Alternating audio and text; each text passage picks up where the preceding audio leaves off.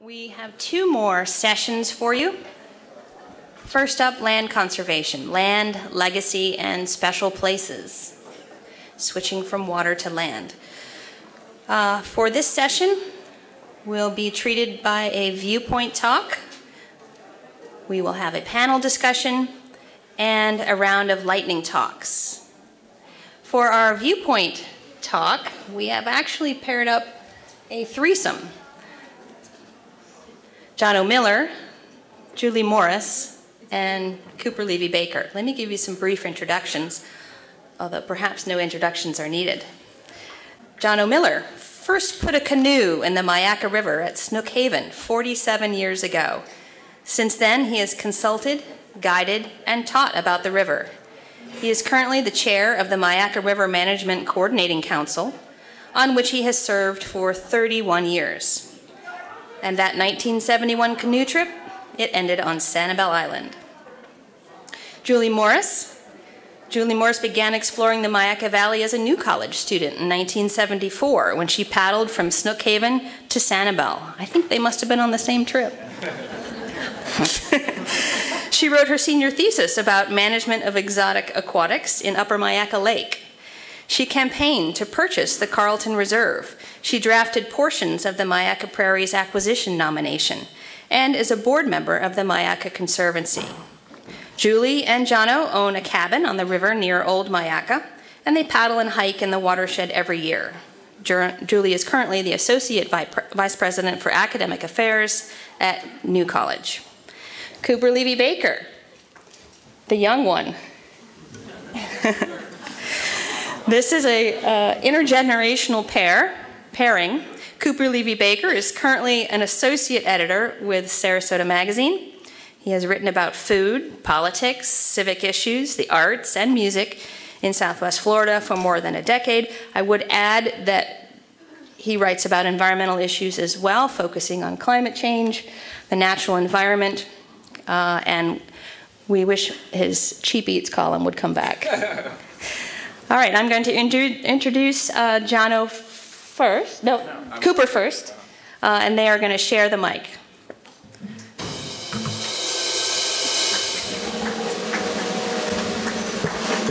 Thank you all so much. So before we get started, can I just get a show of hands? How many of y'all have visited Myakka River State Park before? Okay. How many people have camped out there? Good number. How many of you have kayaked or canoed along the river out there? Awesome. I figured this would be a good crowd for this, so it's wonderful. So you probably know everything I'm about to say. So just, can we do the next slide, please? So I'm going to be talking about the Myakka River, love it or lose it. Next slide, please. So as Jennifer mentioned, I'm a reporter with Sarasota Magazine, and hands down, one of the most fun assignments that I've had in recent years was when I worked with some of our other editors to put together a special feature about Myakka River State Park for our December issue last year. Like most people, I grumble a lot about my job, but then I'm out there kayaking on the Myakka River on a Monday morning, and I realize I don't have it too bad at all. And the experience of researching and writing that story really taught me so much about the park. I'd visited it dozens of times before, and thought I really knew a lot about it, but I was completely wrong. So I'm just going to share a little bit with you about what I've learned about the park. But more than that, I really just want to emphasize how having an emotional connection to the natural world around us can mean a lot as we're making decisions about public policy and the world we're leaving behind for future generations. Next slide, please. So these are photos from about 10 years ago. This is primitive camping at Bee Island, which is an area in the eastern part of the park. That's me and my wife, Rachel. And every New Year's Eve for a few years, my friends and I and my wife would go out there camping. Jono pointed this out, but the wheelbarrow in the upper left one, that's me making breakfast right there, but the wheelbarrow is important because it being New Year's, we used to pack the wheelbarrow with bottles of champagne and dry ice and kind of push the wheelbarrow out along the trail to celebrate the New Year's when we would go camping out there.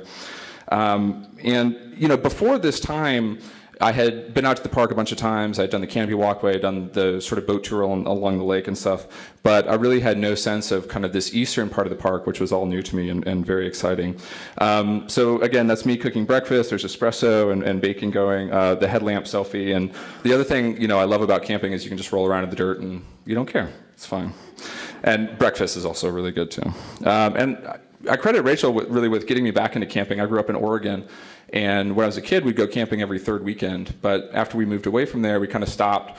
And I'd gone a decade without camping before. And Rachel, who was born in Brooklyn, had never been camping before in her life, but she really pushed me to go camping again and really reconnected me to this part of my soul that kind of I'd forgotten about or lost.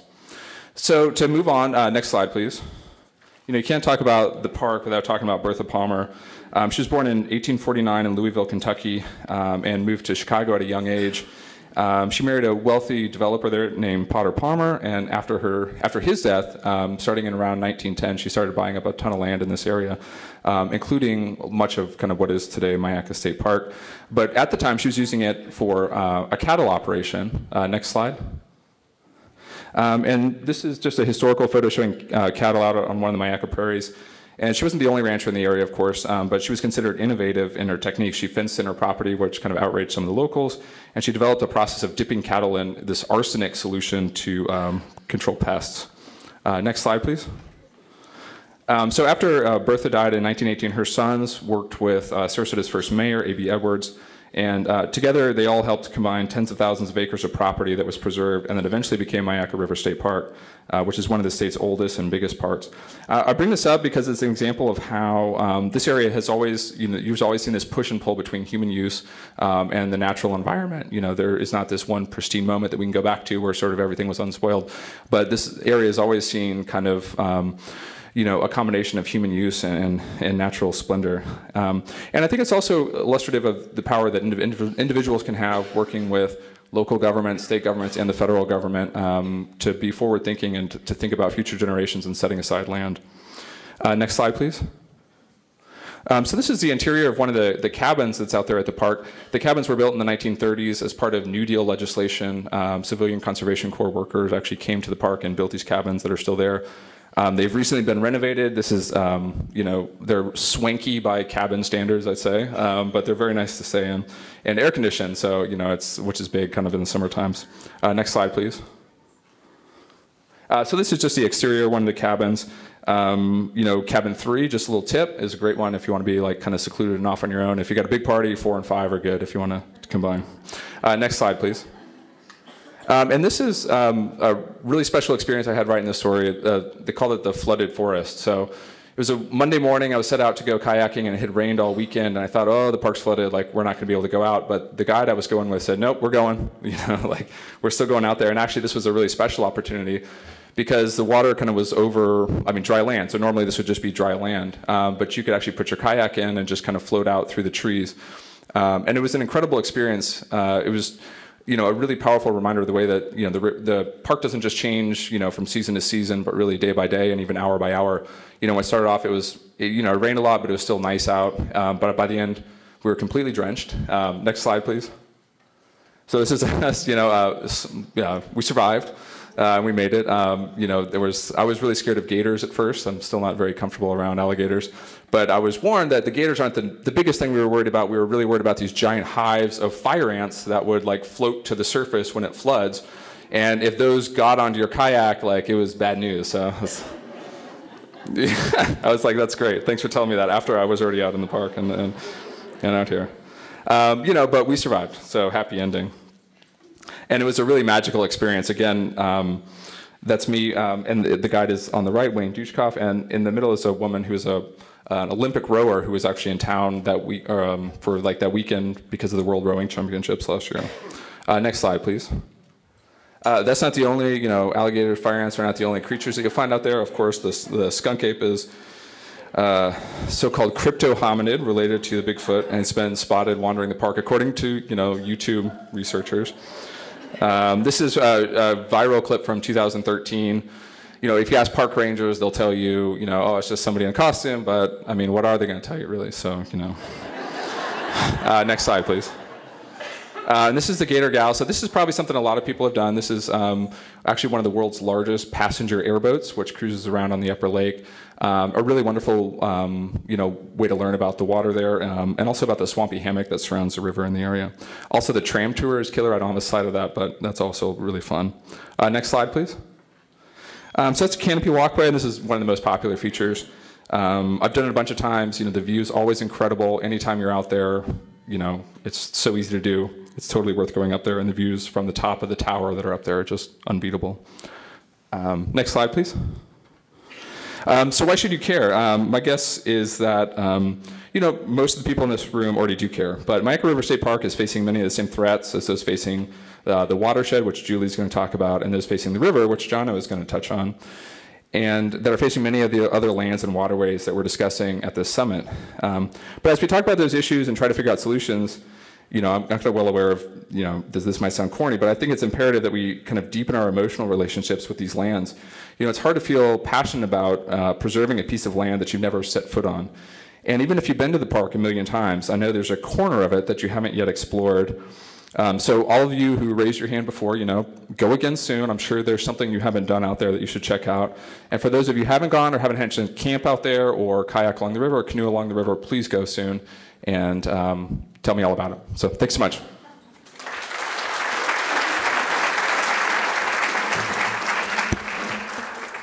So my viewpoint, part of the talk, is that changes in the watershed change the river. We heard a lot about that this morning's panel, and I'm just going to give you a quick overview of the watershed, but I have a deep emotional attachment. It's based on hiking and paddling and bird watching and nature exploring in the Myakka Valley. Next slide, please. This is the Myakka River watershed. To the east is the Peace River watershed. To the north is Manatee River. To the west is the southern coastal watersheds, and Charlotte Harbor is the receiving estuary to the south. Next slide. We're going to take a closer look just quickly at the upper watershed. Myakka Head, elevation's about 89 feet. That's high for around here, right? And drops to 39 feet at Myakka City. Let's see, I do have a pointer. At Myakka City, it's down to 14 feet at Upper Myakka Lake. So 89 to 14. The river moves to the west of the watershed in this image, and to the east are these vast prairies with sheet-flowing sloughs that we'll talk a little bit more about. Next slide, please. And then in the lower watershed, you see how the river's over to the west, and Deer Prairie Slough and Big Slough are draining these vast eastern prairies and join the river down here just south of 41. One north, one south. Next slide, please. I'm going to have a few slides that talk about then, which is a vague period prior to the 1940s, and then a few slides that talk about the watershed now that show, and I hope to show some changes between those two time periods. So this is a 1951 aerial of the upper watershed, the steepest part, and you can see white islands of high dry scrubs. The gray areas are these dry prairies with scattered pines, and then the creeks and streams had hammocks and tree vegetation along them, dense trees. Next slide. So this is kind of what it felt like to walk around in those in those grassy, open prairies in the then period.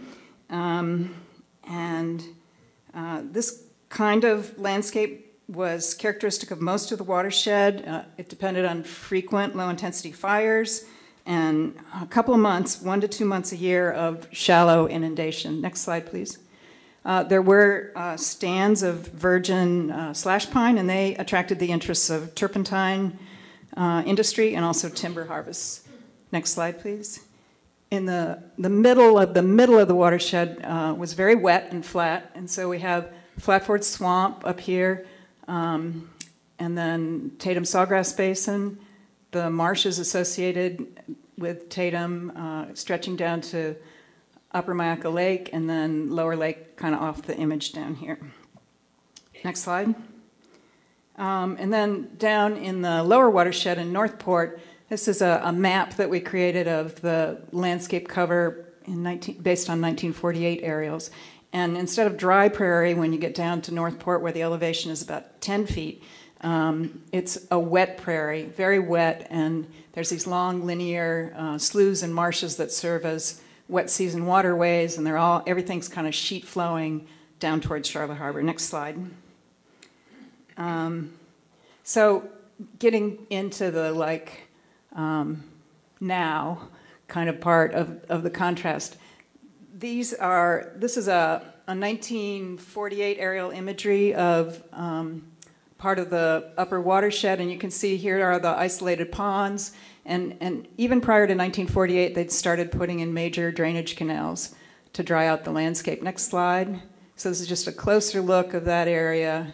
Next slide, and a closer look. And the idea was to dry out the landscape. I think John talked earlier about hoof rot for the cattle.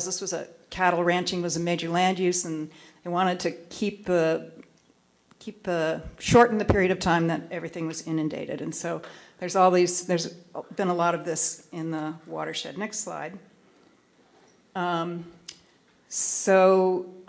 This is, you can see, here's the bottom of the Tatum Sawgrass Marsh and Upper Myakka Lake, and the river trending this way.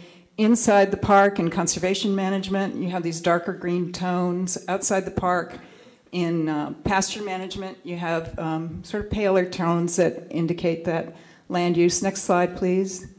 Increasingly, we have single-family, 5-acre and greater homes in this area, and then increasingly intensive irrigated row agriculture production here. Row crop agriculture. Next slide. Next slide.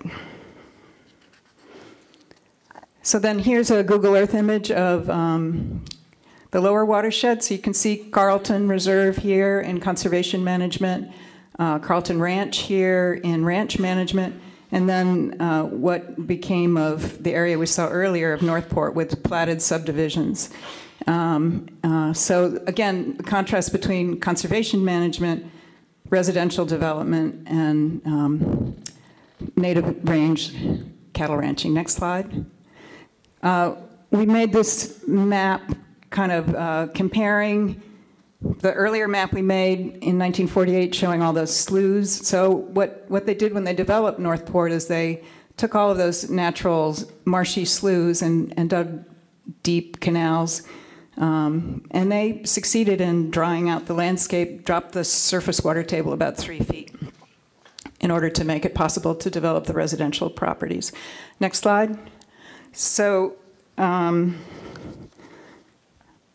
guess I want to remind everybody that in the conservation managed lands, it's still really important that you have a month or more of shallow inundation on the supposedly dry prairies, but that's natural, and that, next slide, frequent fire is also a really important part of the landscape of the watershed in those conservation areas.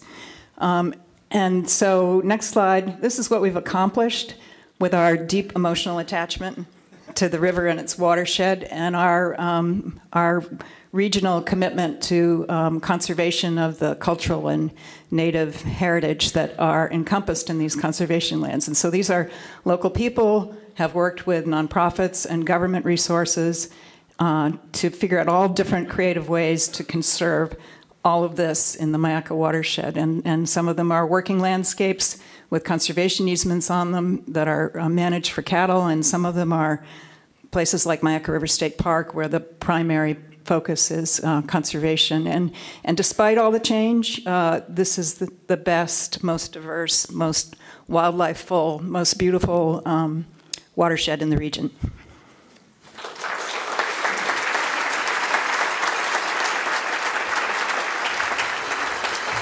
Next slide.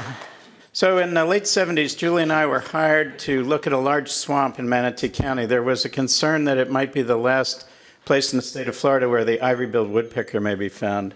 It was on the map, but it didn't have a name. We knocked on the door of a house nearby and said, "What do you call that swamp?" And he said, "Well, that's the Flatford Swamp." So that was Flatford Swamp. It's 2.5 square miles. We didn't find any ivory-billed woodpeckers. The good news is that the majority of it has been purchased by the Water Management District. The bad news is that most of the trees have been killed by too much water from agricultural operations. Next slide. Below Flatford Swamp is Myakka City, and from Myakka City to the park, it's about 10 miles. This is a journal entry from a trip Julie and I took in 1978, 40 years ago. And it says there were 9 barbed wire fences completely across the river and 30 riverside cottages, shacks, and trailers. Next slide. So this is this is not a dock, this is our porch. So as Cooper pointed out, high water is a factor everyone has to deal with if you live along the river. Next slide.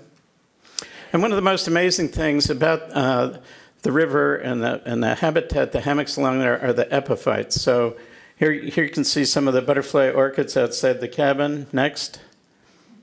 The Christmas lichen and resurrection ferns. Next.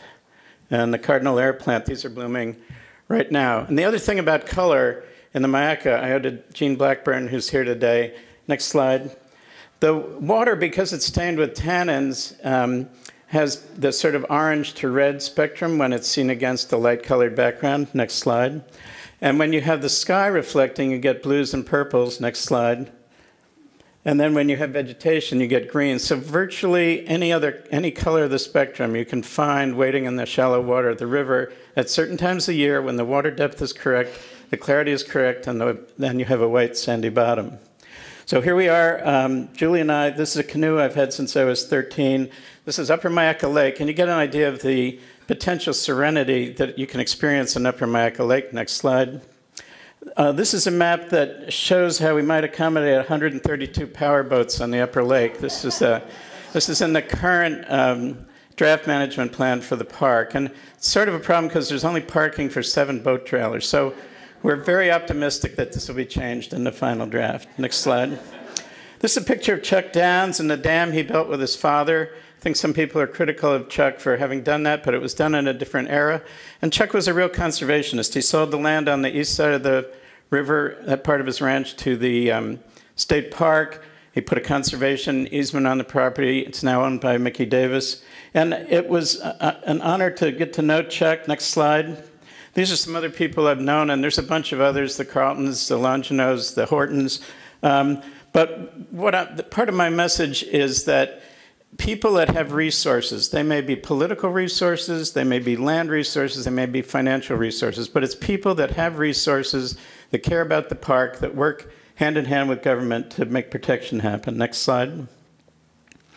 This is from a few years ago when their state was proposing to put cattle in a globally endangered habitat, dry prairie. And so this is a little Photoshop work I did to try and make the case that we really don't want cows in our dry prairie. Next slide. Julie and I were also hired to survey the Myakka River, I think this was also in the 70s, to see if it could be a state wild and scenic river, or state canoe trail, part of the canoe trail system. And at that time, Swiftmud was not spraying aquatic vegetation, so you had to go through hyacinth jams like this. So we end up in this paradoxical situation with a wild and scenic river that is not part of the state canoe trail system. Next slide. This is about a 4-foot high sand dune that no one would think of canoeing through. Next slide. This is what it looks like, that white spot. Next slide. Next slide.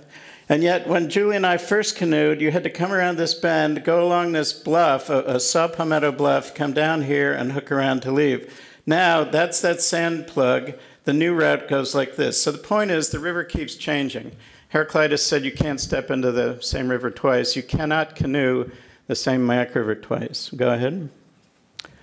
Here I am at Sleeping Turtles North. This was property owned by Joe Ligon, who eventually sold his property to the county. And you'll see the heights there, September 88, June 92, and June 03. If you think about it, if there was a foot of water over Lido Key, everybody would think we're all going to die. The people that have property along the Myakka River have to deal with 3 or 4 feet of water annually, and sometimes it's much more than that. Next slide. So I'm going to see if this will work. I just hope that if I had one hope, it would be that Manatee and Charlotte County protect the river. Next slide. They have failed to do so in all these 40, 50 years, and they need to step up and be counted to protect the Myakka River watershed. Thank you so much, and God bless you. Thank you.